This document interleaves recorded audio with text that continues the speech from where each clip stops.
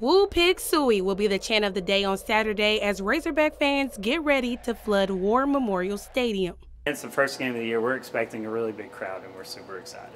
Stadium manager John Latch says War Memorial can seat up to 54,000 fans, and with that many people super close in the heat, safety is always a concern. The University of Arkansas wanted to move the game up because of the heat coming up this weekend. So we are preparing for that. We did move the game to 12 o'clock because of the heat. The wind doesn't circulate as much in the bowl as it does outside.